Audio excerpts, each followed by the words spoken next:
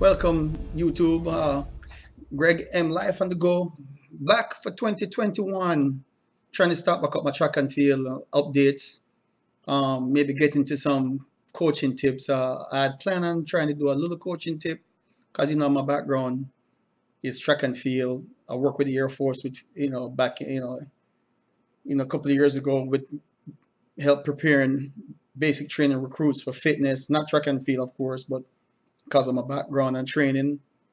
Um, Level 1 certified. So I figure, never too late to get back involved.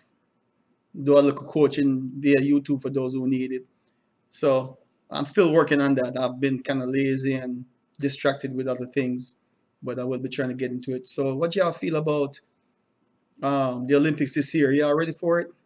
I'm hoping that it will go on and things will, get flowing, because I don't know if it won't be 100% perfect, but let's hope the athletes get their break, because this is their way of life. This is the way they make their money. This is their job, and this is their passion. This is what they love.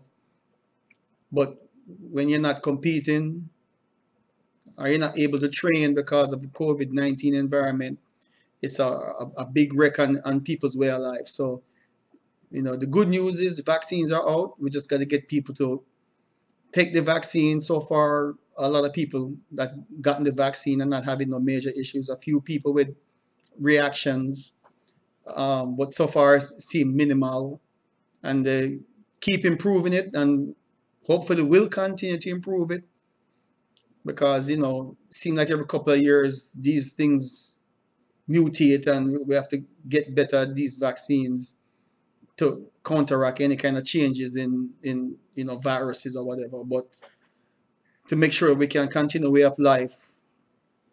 But right now, the good thing is the government is putting stuff out.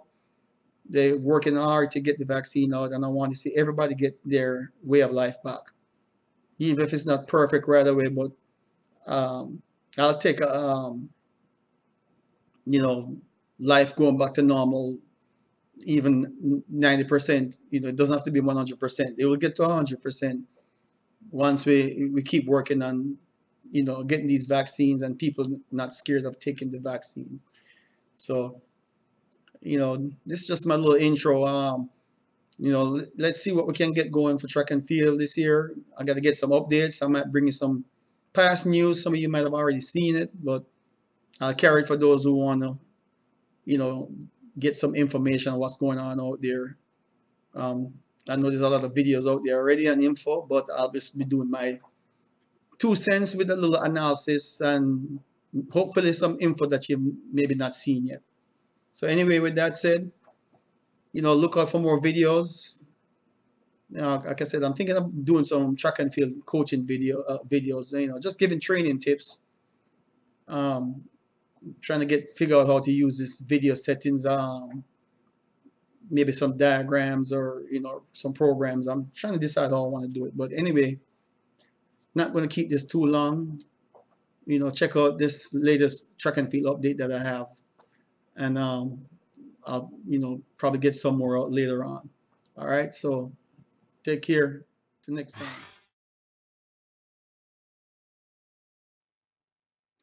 Welcome, YouTubers.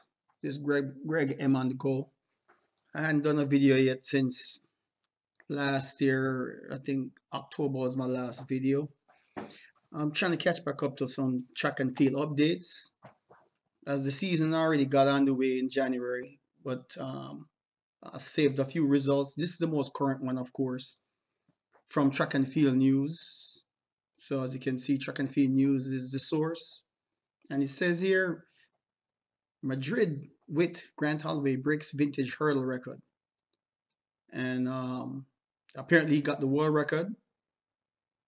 A time of 7.29 by Grant Holloway finally snipped 0.01 off the world record set by Colin Jackson back in 1994.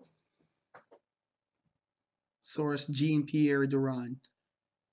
So apparently in Madrid, Spain, February 24th, it had been an indoor season of fabulous races for Grant Holloway. Fabulous, but frustrating, as the world record in the 60 hurdles dandled seemingly just out of reach.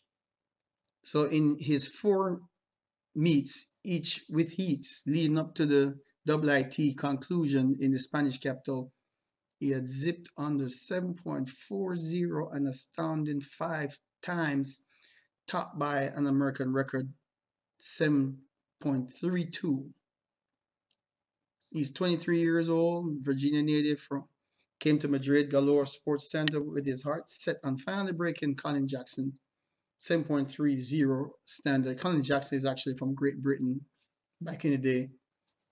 A record 4 years older than he.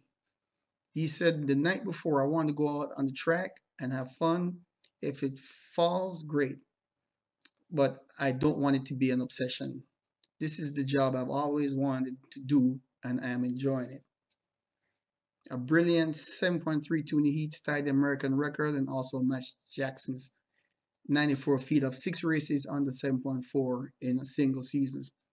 For anyone else, this would be a cause for celebration. Holloway wanted more.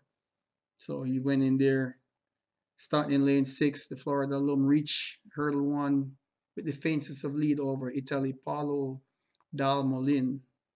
But by the second set of barriers, it was over. Holloway flew over each barrier cleanly and won the final set.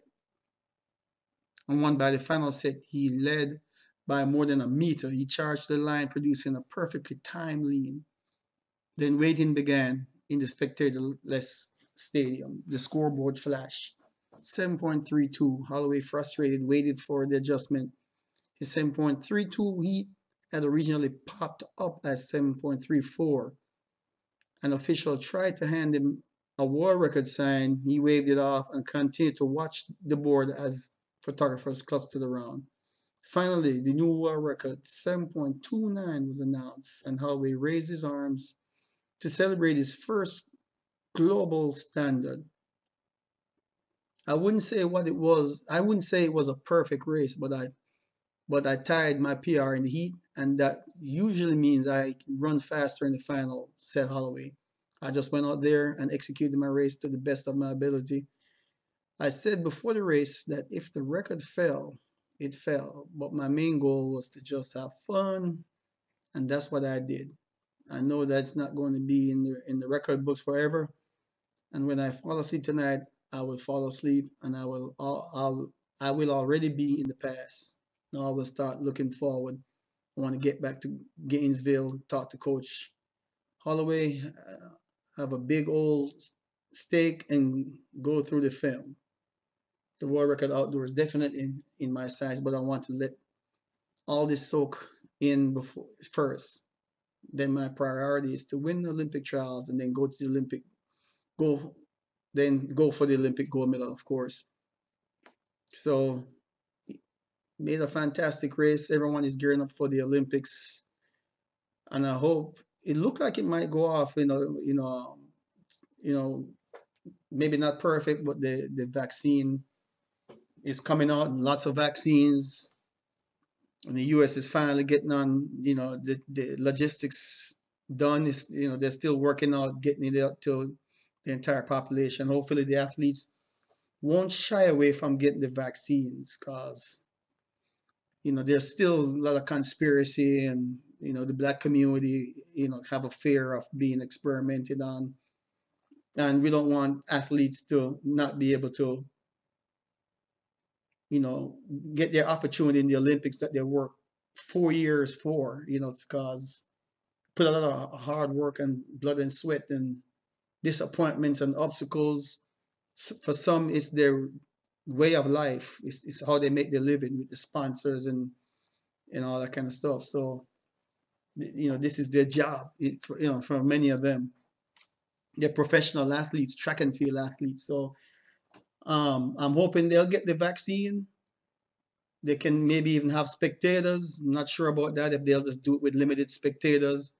But I think the athletes don't care about that. They just want to perform. So that's my quick presentation here, track and field updates. Greg M on the go.